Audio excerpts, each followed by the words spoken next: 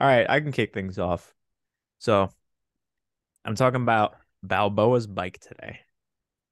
So as always, source for this one, I just made reference to a match report from Transfer Market, as well as finding the bicycle kick itself on YouTube.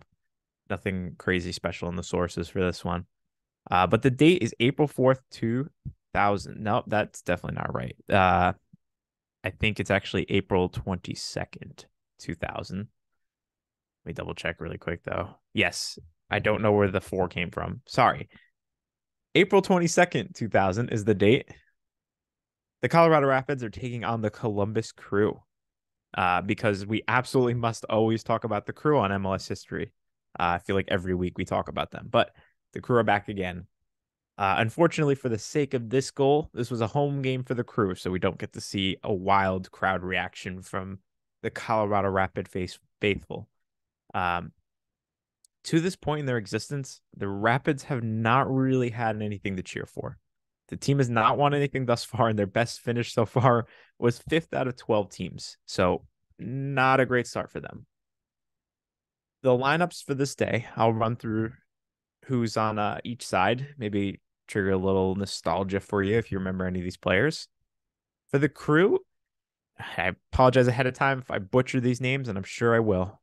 Mark Doherty, Mike Clark, Ansel Elcock, Mike Lapper, John DeBrito, Mario Gori, John Wilmar Perez, Brian West, the fake Brian White, Robert Warjica, Brian McBride, and Dante Washington.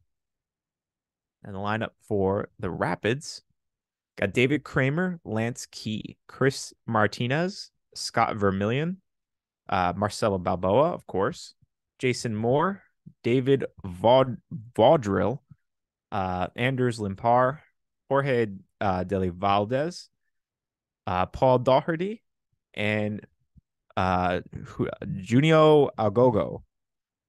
So let's talk about the game itself. There's not too much pre the game or post the game. It's really just focused on the game and the bicycle kick itself. So even regardless of the Balboa goal, this was a very exciting game. 6 minutes in, right from the get-go, Dante Washington opens the scoring for Columbus.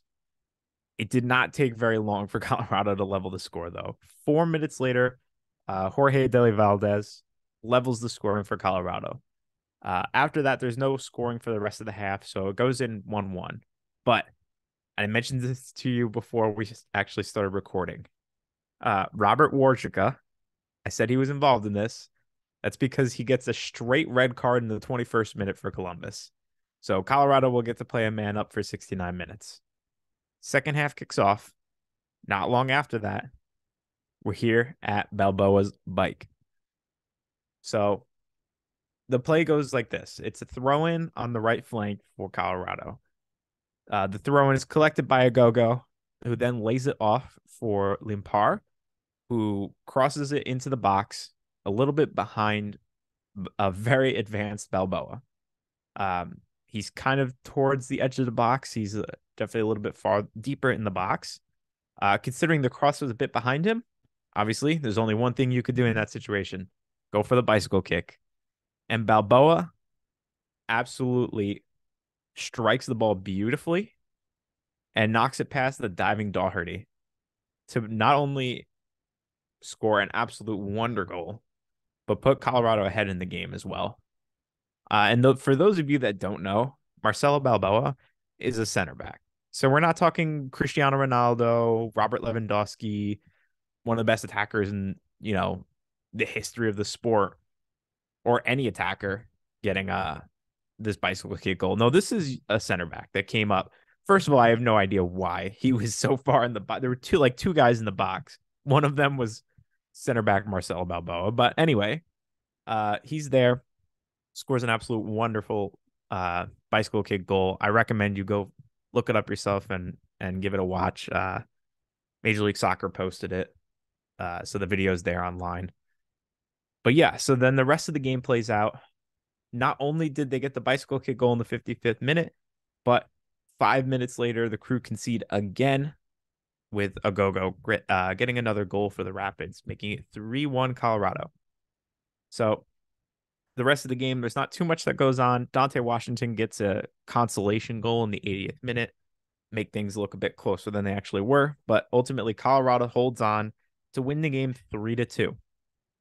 Um, Considering how the rest of the season went for the Rapids, I would probably say that this was the highlight of the year for the Rapids. But you know what's the wildest thing about all of this? Did you know that Balboa didn't even win goal of the year that year for this goal? Did you have a guess on what the goal of the year could be? I'm trying to remember back. They put together like all the goals of the year. It was it might have come from the crew. Not no, it might not have. I have no idea. No, I'm kidding. Of course, this was goal of the year. Come on now. This is probably like goal of the decade for MLS. See, now you're being mean. That's not nice. Yeah, Balboa's bike was obviously goal of the year that year. But yeah, that's probably the one shining moment that the Rapids had in their first few seasons in MLS. All right. So a couple notes. You mentioned that they played up a man. How long they play up a man for? Are you just looking to say nice? They were up a man for 69 minutes. Nice. There you go. I was trying so hard to unmute before when I heard it and I just couldn't. Um, so before Rooney, before Ronaldo, before Bale, right? All these, this is a lot of time. Before all that happened, there's Marcelo Balboa. And when you look at any compilation of like the best goals in MLS, this is up there because it was just, as you mentioned, just so out of pocket. Like 2000, a center back in the box for no reason whatsoever gets up and hits this thing better than Rooney versus City, catches it clean as can be, and absolutely launches it. He's a U.S. men's national team, of course, center back and had his time there. Um, but yeah, this is one when you're like getting a hype video for the beginning of the year and you're talking about like how MLS has changed. That goal is in there consistent. He hit that thing so good, so clean.